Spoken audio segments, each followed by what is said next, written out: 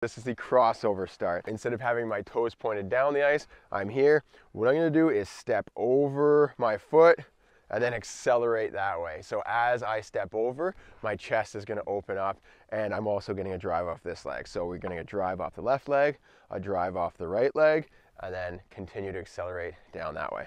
So we start with our weight here, explode, explode, open up, and go. Ready? Let's go. You can see how we're going to use this a lot in hockey because there's a lot of stopping, starting, changing direction. So this move here with those knees bent, you cross over, you accelerate, you stop, you cross over, accelerate, come back that way.